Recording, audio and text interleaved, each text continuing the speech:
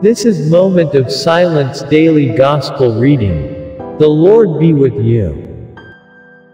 A reading from the second book of Kings.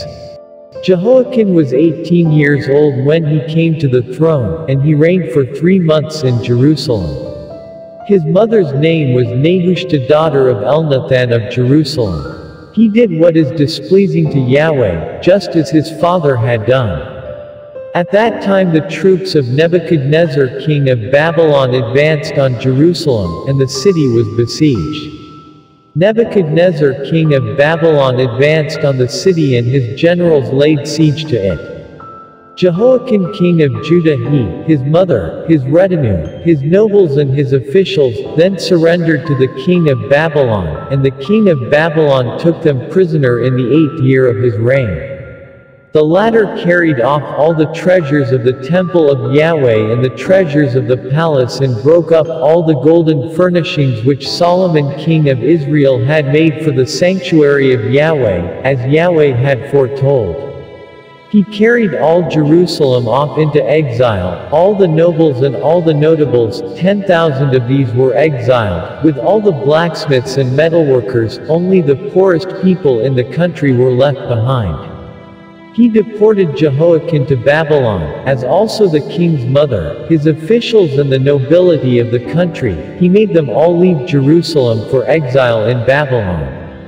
All the men of distinction, 7,000 of them, the blacksmiths and metalworkers, 1,000 of them, all the men capable of bearing arms, were led off into exile in Babylon by the king of Babylon.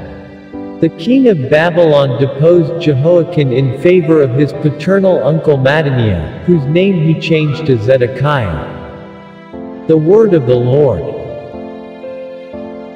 Responsorial Psalm. God, the pagans have invaded your heritage, they have defiled your holy temple, they have laid Jerusalem in ruins, they have left the corpses of your servants as food for the birds of the air, the bodies of your faithful for the wild beasts. Around Jerusalem they have shed blood like water, leaving no one to bury them. We are the scorn of our neighbors, the butt and laughing stock of those around us. How long will you be angry, Yahweh? Forever. Is your jealousy to go on smoldering like a fire? Do not count against us the guilt of former generations. In your tenderness come quickly to meet us, for we are utterly weakened. Help us, God our Savior, for the glory of your name, Yahweh. Wipe away our sins, rescue us for the sake of your name. A reading from the Holy Gospel according to St. Matthew. It is not anyone who says to me, Lord, Lord, who will enter the kingdom of heaven, but the person who does the will of my Father in heaven. When the day comes, many will say to me, Lord, Lord, did we not prophesy in your name, drive out demons in your name, work many miracles in your name? Then I shall tell them to their faces, I have never known you, away from me, all evildoers. Therefore, everyone who listens to these words of mine and acts on them will be like a sensible man who built his house on rock.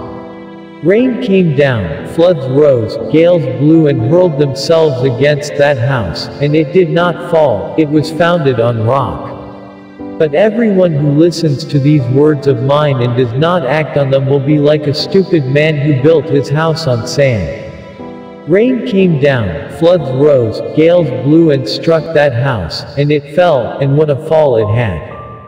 Jesus had now finished what he wanted to say, and his teaching made a deep impression on the people because he taught them with authority, unlike their own scribes. The Gospel of the Lord. Glory be to the Father and to the Son and to the Holy Spirit. As it was in the beginning is now, and ever shall be, world without end. Amen. Saint Michael the Archangel, defend us in battle, be our protection against the wickedness and snares of the devil.